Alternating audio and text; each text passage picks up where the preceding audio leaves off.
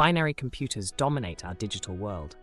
But what if I told you that in 1958, a team in Moscow built a computer that didn't use 0 and 1, but 3 values?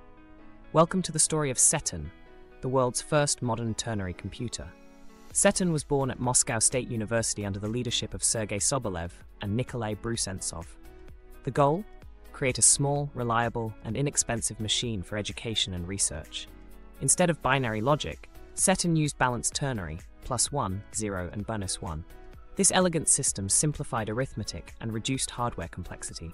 Setun's memory was modest, 81 words of 18 trits, plus 144 words on a magnetic drum, about 7 kilobyte total. It used a one-address architecture with an index register. The ternary logic allowed ideal rounding, fewer conditional instructions, and elegant handling of signed numbers. Despite its simplicity, Setun was powerful. It ran reliably across temperature ranges and voltage fluctuations. It was even cheaper than its binary replacements, but politics got in the way.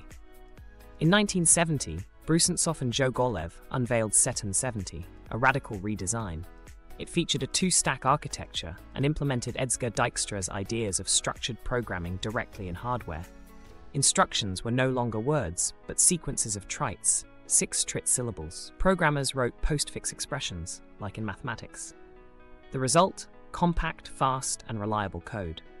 Setun 70 inspired DSSP, a structured programming language that emulated its architecture on binary machines.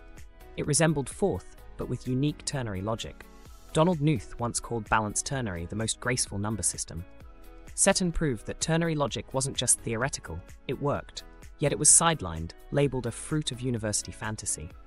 Today, as quantum computing and neuromorphic chips explore multi-valued logic, Setun's legacy feels more relevant than ever. It reminds us, innovation isn't always binary.